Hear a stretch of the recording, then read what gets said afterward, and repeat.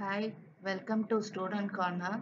இன்னைக்கு நம்ம என்ன டாபிக் பார்க்க போறோம்னு பார்த்தீங்கன்னா பேங்க் ரெக்கன்சிலேஷன் ஸ்டேட்மெண்ட்டோட ஃபார்மேட் பார்க்க போறோம். ஸோ இதை ஷார்ட்லி எப்படி ரெஃபர் பண்ணுவாங்கன்னா பிஆர்எஸ் அப்படின்னு ரெஃபர் பண்ணுவாங்க. இன்னைக்கு ஃபார்மேட்டை தான் நான் வந்து எக்ஸ்பிளைன் பண்ண போறேன். பேங்க் ரெக்கன்சிலேஷன் ஸ்டேட்மெண்ட் பார்த்தீங்கன்னா ஒன் சைடு தான் அக்கௌண்ட்ஸ் நோட்டில் யூஸ் பண்ணுவோம். பர்டிகுலர்ஸ் காலமும் அமௌண்ட் காலம் ரெண்டுத்துக்கும் ஒன்று இன்னர் காலம் கேல்குலேஷன் பர்பஸ்க்காகவும் அதுக்கப்புறம் அவுட்டர் காலமும் யூஸ் பண்ணுவோம். ஸோ இதில் பார்த்தீங்கன்னா நம்ம ஸ்டார்டிங் பாயிண்ட் வந்து பேலன்ஸ் ஆஸ் பெர் கேஷ் புக்காக இருந்தால் நம்ம ஃபைனல் ஆன்சர் என்னவா இருக்கும்னா பேலன்ஸ் ஆஸ் பெர் பாஸ் புக்காக இருக்கும். அதே மாதிரி வந்து over draft as per பாஸ்புக்னாலும் balance as per cash புக்னாலும் ஒரே ஃபார்மேட். ஆக்சுவலாக என்னென்னலாம் இதுக்கு ஆட் பண்ணுவோம் சப்ராக்ட் பண்ணுவோமோ அதே சேம் திங் தான் வந்து ரெண்டுத்துக்குமே, அதாவது balance as per cash புக்குக்கும் over draft as per பாஸ்புக்குக்கும் ரெண்டுத்துக்கும் சேம் ஃபார்மேட் தான் அடாப்ட் பண்ணும். ஸோ அதனால தான் இங்க ஆர்ன்னு மென்ஷன் பண்ணியிருக்கு. அதே மாதிரி பார்த்தீங்கன்னா balance as per பாஸ்புக்கும் over draft as per cash புக்னாலும் ஒரே மீனிங் தான். ஸோ அதனால வந்து ஃபார்மேட்ஸ் வந்து எப்பயுமே வந்து ஒரு இதுக்கு ஞாபகம் வச்சுக்கிட்டிங்கன்னா இன்னொரு ஆல்டர்னேட்டிவ்க்கு ஈஸியாக நம்ம யூஸ் பண்ணுவோம். அடுத்தது பேலன்ஸ் ஆஸ் பெர் கேஷ் புக்கும் இந்த ஓவர் டிராஃப்ட்டுக்கும் என்ன டிஃப்ரென்ஸ் அப்படின்னு பார்க்கும்போது இந்த ஃபேவரபிள் அன்ஃபேவரபிள் பேலன்ஸ்ன்னு ரெண்டு விதமா சொல்லலாம்.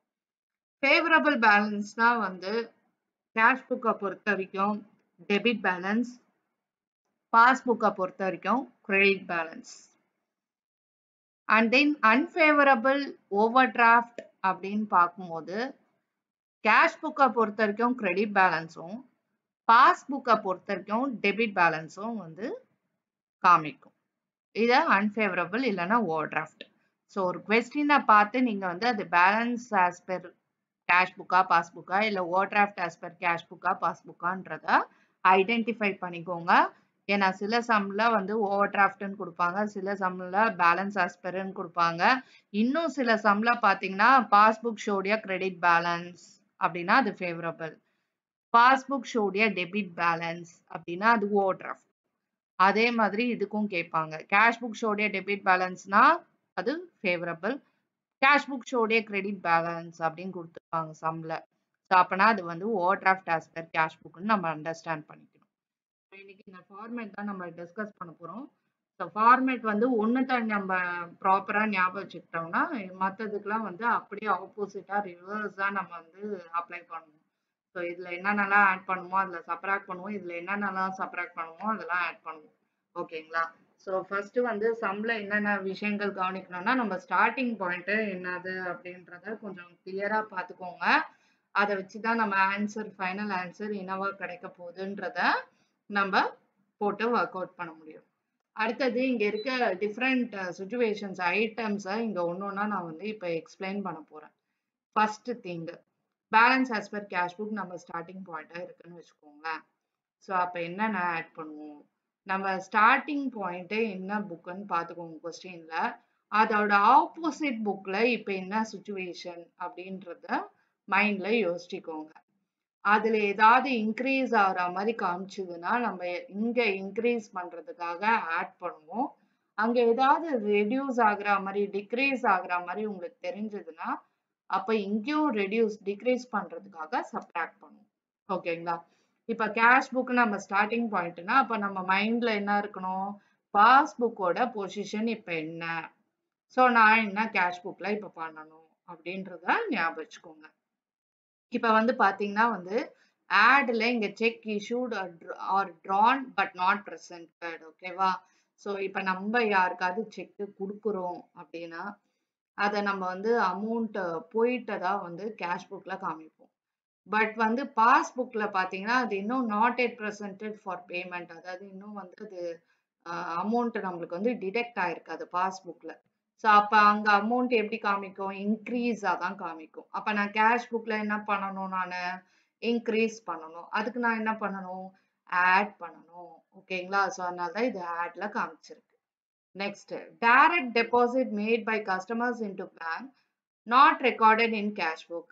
ஸோ ஒரு கஸ்டமர் வந்து டைரக்டா எடுத்துட்டு போய் பேங்க்ல வந்து டெபாசிட் பண்றாங்க. ஓகேங்களா? நம்மளுக்கே தெரியல, அதனால நம்மளோட கேஷ் புக்ல நம்ம ரெசிப்ட்ஸ்ல காட்டல. ஸோ ஆனா கஸ்டமர் என்ன பண்றாங்க, டைரக்ட்டா எடுத்துட்டு போய் பேங்க்ல போட்டுறாங்க. ஸோ அப்ப அமௌண்ட் என்ன ஆகுது, பாஸ்புக்ல இன்கிரீஸ் ஆகுது. ஓகேவா? அப்ப நம்ப கேஷ் புக் தானே இப்ப ஸ்டார்ட் பண்றோம். அப்ப கேஷ் புக்ல நான் என்ன பண்ணணும்? ஸோ இன்கிரீஸ் பண்ணணும். அதுக்கு நான் என்ன பண்ணணும்? ஆட் பண்ணணும். ஓகேங்களா? அதனால தான் வந்து direct deposit made by customers into bank not recorded in cash புக்க ஆட் பண்றோம். Next dividend R other income collected by bank not recorded in cash book. So cash புக்ல எந்த விதமான ரெசிப்ட்ஸும் நான் காட்டல. பாஸ்புக்ல மட்டும் எனக்கு கிரெடிட் ஆயிட்டே வருது ஒரு விஷயம்னா, அப்ப பாஸ்புக்ல இன்கிரீஸ் ஆயிருக்கு. சிச்சுவேஷன் அதான். ஸோ நானும் இன்கிரீஸ் பண்றதுக்காக கேஷ் புக்ல என்ன பண்ணுவேன்? ஆட் பண்ணுவேன். அதுதான் இங்க குடுத்திருக்கு. டிவிடெண்ட் ஆர் அதர் இன்கம் நம்ம கலெக்ட் பண்ணல. பேங்க் கலெக்ட் பண்ணி நம்மளுக்கு அமௌண்ட் கிரெடிட் ஆகுது. ஸோ அதனால வந்து பேங்க்ல அது ஏறி இருக்கு பணம். இன்கிரீஸ் ஆயிருக்கு. அதனால நான் கேஷ் புக்ல இன்கிரீஸ் பண்ணி விடணும். அந்த மிஸ் மேட்ச கம்மி பண்றதுக்காக இன்கிரீஸ் பண்ணணும். ஸோ அதனால வந்து இங்க என்ன பண்றோம்? ஆட் பண்றோம். Next interest credited by bank. இதுவும் அதே மாதிரி தான். இன்ட்ரெஸ்ட் வந்து ஏதாவது நம்மளுக்கு கிரெடிட் பண்றாங்க பேங்க் அக்கவுண்ட்ல. ஸோ அத வந்து இன்னும் வந்து கேஷ் புக்ல நாட் டெபிட்டட்னா என்னது? இன்னும் நான் ரெசிப்ட்ஸ்ல காட்டலன்னு அர்த்தம். ஸோ அந்த இன்ட்ரெஸ்ட் கிரெடிட் ஆயிருக்கு. பாஸ்புக்ல ஏறி இருக்கு. ஸோ கேஷ் புக்ல ஏறணும், இன்கிரீஸ் ஆகணும். ஸோ அதனால நான் என்ன பண்றேன்? ஆட் பண்றேன். ஸோ எப்பயுமே எப்ப ஆட் பண்ணுவோம் பார்த்தீங்கன்னா, பாஸ்புக்ல இன்கிரீஸ் ஆயிருந்ததுன்னா, கேஷ் புக்ல இன்கிரீஸ் பண்ணி விடணும்னா, நம்ப ஆட் பண்ணணும். ஸோ அது வந்து இன்ட்ரெஸ்ட்டா இருக்கலாம். இல்ல டிவிடெண்ட் ஏதாவது நம்ம ஷேர் ஏதாவது இன்வெஸ்ட் பண்ணி அதுலருந்து அமௌண்ட் வந்து நம்ம பாஸ்புக்குக்கு கிரெடிட் ஆகுதுன்னா, இந்த மாதிரி ஏதாவது இருந்ததுன்னா, நம்ம அப்போ வந்து ஆட் பண்ணுவோம். ஏன்னா பாஸ்புக்ல இன்கிரீஸ்னா, கேஷ் புக்ல இன்கிரீஸ் பண்ண ஆட் பண்ணுவோம். ஸோ இந்த மாதிரி லிஸ்ட் ஆஃப் ஐட்டம்ஸ்லாம் ஆட் எல்லாம் எழுதிக்கிட்டு, எல்லாத்தையும் ஒண்ணா ஆட் பண்ணிட்டு, இந்த காலம்ல எழுதுங்க. எழுதிட்டு, இந்த அமௌண்ட்ல இருந்து இந்த அமௌண்ட்ட ஆட் பண்ணி, ஸோ இங்க நம்ம காமிக்கணும். நெக்ஸ்ட் எதெல்லாம் நம்ம வந்து மைனஸ் பண்ணுவோம்? லெஸ். அப்படி பார்க்கும்போது இங்க லிஸ்ட் ஆஃப் ஐட்டம்ஸ் கொடுத்துருக்காங்க. ஒண்ணொண்ணா நம்ம டிஸ்கஸ் பண்ணுவோம். Checks paid or deposited into bank but not credited. So check யார்கிட்ட இருந்தோ நம்ம ரிசீவ் பண்றோம். அந்த செக் எடுத்துட்டு போய் டெபாசிட் பண்றோம். பேங்க்ல எடுத்துட்டு போய் பே பண்றோம். அது இன்னும் நம்ம அக்கௌண்ட்டுக்குள்ள கிரெடிட் ஆகல. ஸோ அப்ப பாஸ்புக்ல இன்க்ரீஸ் ஆகல இன்னும். ஸோ பாஸ்புக் இன்னும் எப்படி காமிக்குது நம்மளுக்கு? கம்மியா தான் காமிக்குது. டிக்ரீஸா தான். ஸோ கேஷ் புக்ல அப்ப நான் என்ன பண்ணணும்? செக் வந்தோனே அமௌண்ட் வந்துட்டதா நினைச்சுக்கிட்டோம். ஓகேங்களா? அதனால காமிச்சுட்டோம் ரெசிப்ட்டா. ஸோ ஆனா வந்து இன்னும் பாஸ்புக்ல வரல. இன்க்ரீஸ் ஆகல. இன்னும் வந்து கம்மியா தான் இருக்கு. ரெடியூஸா தான். ஸோ அதனால டிக்ரீஸ் ஸோ டிக்ரீஸ்னால கேஷ் புக்ல என்ன பண்ணி விடணும்? டிக்ரீஸ்க்காக நம்ம சப்ராக்ட் பண்ணி விடணும். இதுதான் first thing. Next second one. Payments by the bank as per standing instruction not entered in cash book. So ஏதாவது பேமெண்ட் வந்து நம்ம ஆல்ரெடி வந்து பேங்க்ல சொல்லி வச்சிருப்போம். எனக்கு பதிலா நீ டெலிஃபோன் பில், நீங்க வந்து எலக்ட்ரிசிட்டி சார்ஜஸ், இல்ல ரெண்ட், இல்ல ஏதாவது இன்ட்ரெஸ்ட் ஆன் லோன் ஏதாவது கட்டுங்க அப்படின்னு சொல்லியிருப்போம். ஸோ அந்த மாதிரி ஏதாவது ஸ்டாண்டிங் இன்ஸ்ட்ரக்ஷன்ஸ் கொடுத்து வச்சிருந்தோம் பேங்க்குக்குன்னா, அது ஏதாவது பேமெண்ட் பண்ணியிருந்தாங்கன்னா, அப்ப பாஸ்புக்ல கம்மியாயிருக்கும் அமௌண்ட். ஸோ அங்க டிக்ரீஸ் ஆயிருக்கும். ஸோ கேஷ் புக்லயும் நம்ம என்ன பண்ணுவோம்? டிக்ரீஸ் பண்றதுக்காக மைனஸ் பண்ணணும். ஓகேங்களா? இன்னும் கேஷ் புக்ல எஃபெக்ட் காமிச்சிருக்க மாட்டோம் போனதா பேமெண்ட்ல. அதனால நம்ம என்ன பண்றோம்னா, பாஸ்புக்ல குறைஞ்ச உடனே கேஷ் புக்லயும் கம்மி பண்றதுக்கு சப்ராக்ட் பண்ணுவோம். Next bank charges debited in passbook but not recorded in cash book. So ஏதாவது அமௌண்ட் உங்களுக்கு பாஸ்புக்ல கம்மி ஆகிற மாதிரி தெரிஞ்சதுன்னா, கேஷ் புக்லயும் கம்மி பண்றதுக்காக நம்ம டிக்ரீஸ் சப்ராக்ட் பண்ணுவோம். ஓகேங்களா? ஸோ இப்போ நம்ம மைண்ட் செட் ஃபுல்லா என்னவா இருக்கணும்? கேஷ் புக் நம்ம ஸ்டார்டிங் பாயிண்ட். அதோட ஆப்போசிட் என்னது? பாஸ்புக். பாஸ்புக்ல எப்படி எஃபெக்ட் இருக்கு அப்படின்றதான் நம்ம யோசிக்க ஆரம்பிக்கணும் இந்த சம் போடும்போது. பாஸ்புக்ல பேங்க் சார்ஜஸ்னு ஏதாவது பிடிச்சிருந்தாங்கன்னா டிக்ரீஸ் ஆயிருக்கு. ஸோ கேஷ் புக்லயும் டிக்ரீஸ் பண்றதுக்காக நம்ம என்ன பண்றோம்? சப்ராக்ட் பண்றோம். Next checks deposited but dishonored not recorded in cash book. Check எடுத்துட்டு போய் போட்டாச்சு. ஸோ செக் எடுத்துட்டு போய் போட்டாச்சு. அது வந்து டிஸ்ஆனர்டு பவுன்ஸ் ஆயிடுச்சு. ஓகேங்களா? ஏதோ ரீசன்னால பவுன்ஸ் ஆயிடுச்சு, டிஸ்ஆனர்ட் ஆயிடுச்சு. ஸோ இப்போ அமௌண்ட் வந்து நம்மளுக்கு கிரெடிட் ஆகலை. அப்போ பாஸ்புக்கில் அமௌண்ட் வந்து என்னது கம்மியாக தான் இருக்கு. கேஷ் புக்லேயும் நம்ம கம்மி பண்ணணும். Okay, passbook decrease, so cash புக்லேயும் degrees ஆகிற மாதிரி காட்டணும். ஸோ அதனால என்ன பண்ணுறோம், சப்ராக்ட் பண்ணுறோம். ஓகேங்களா. ஸோ வந்துட்டதா நம்ம வந்து காமிக்க முடியாது. ஸோ அதனால அதை சப்ராக்ட் பண்ணி விட்டுறணும். பாஸ்புக்கில் இன்னும் வரல, ஏன்னா டிஸ்ஆனர்ட் ஆயிடுச்சு. பாஸ்புக்கில் டிக்ரீஸு, ஸோ கேஷ் புக்லேயும் டிக்ரீஸ் பண்ணோம்னா அப்போ நம்ம சப்ராக்ட் தான் பண்ணணும். Next, checks issued and recorded in cash book as deposited into bank, but the same was not deposited into bank. So check வந்து issue பண்ணிட்டீங்க. ஓகேங்களா. செக் எடுத்து போய் இஷ்யூ பண்ணிட்டீங்க. ஸோ அதனால அது பேமெண்ட்ஸ்ல வந்து காமிக்கிறீங்க. ஆனா வந்து it has not been deposited into bank. Checks issued and recorded in cash book as deposited into bank. ஓகேவா. ஸோ செக்ஸ் வந்து இஷ்யூ பண்றீங்க. ஓகேங்களா. ஸோ செக் இஷ்யூ பண்ணி recorded in cash book as what you have recorded as deposited into bank அப்படின்னு சொல்லிட்டு வந்து you are writing it as, but the same was not deposit பண்ண மாதிரி நம்ம வந்து காமிக்கல. ஓகே, ஸோ அதனால நம்ம என்ன பண்றோம்னா பாஸ்புக்லயும் வந்து கம்மியா இருக்கு. ஸோ கேஷ் புக்லயும் என்னது கம்மி பண்றதுக்காக நம்ம வந்து சப்ராக்ட் பண்றோம்.